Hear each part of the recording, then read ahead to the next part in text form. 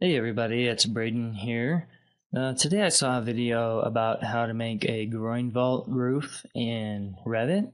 A great video, but the thing I didn't like about it was that the way he showed it, you couldn't have the peak of these two roofs at the same height. One had to be lower than the other for Revit to work correctly.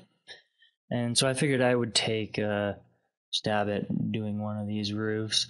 And this is what I came up with. So, similar setup. We've just got a blank architectural file here with a couple of grids, 1 and 2, and then we've got grid line A down there. So the method I figured out was to use in-place masses and then create the roof by face. So to do that, we will head over to the south elevation, and we're going to start out by making the mass. So it's an in-place mass, and mass 1 is fine for this demo. So we have to sketch the edges of the mass, and we want to sketch those on the grid A work plane. So we will select that here, and that's not terribly important, but there we go. So our line, actually that's too far. I guess 32 feet, doesn't matter. Then we want our arc, so I'm going to do a semicircle there, and this will be the basis of our extrusion, so I'm going to select that and create a form. So that made a 3D form, and I'm going to just go ahead and finish the mask for now.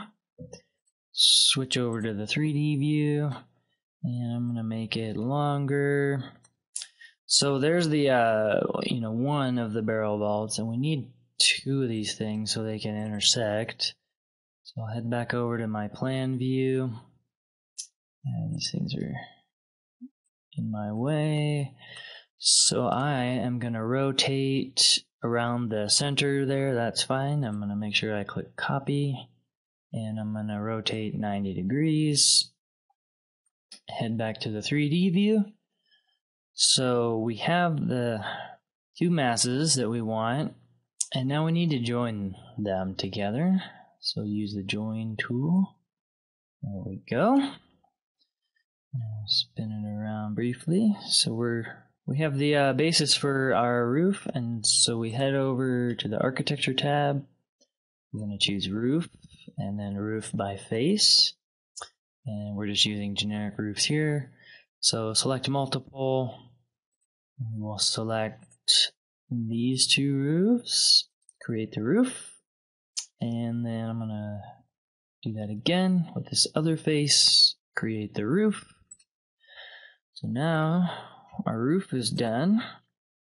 I'm just going to hide these massing elements in the view so we get a cleaner image of what we're going for. So there we go. We have both the roofs are at the same height. I think it just looks a little bit cleaner, and I figured maybe I figured out something here and I would share it with everyone else.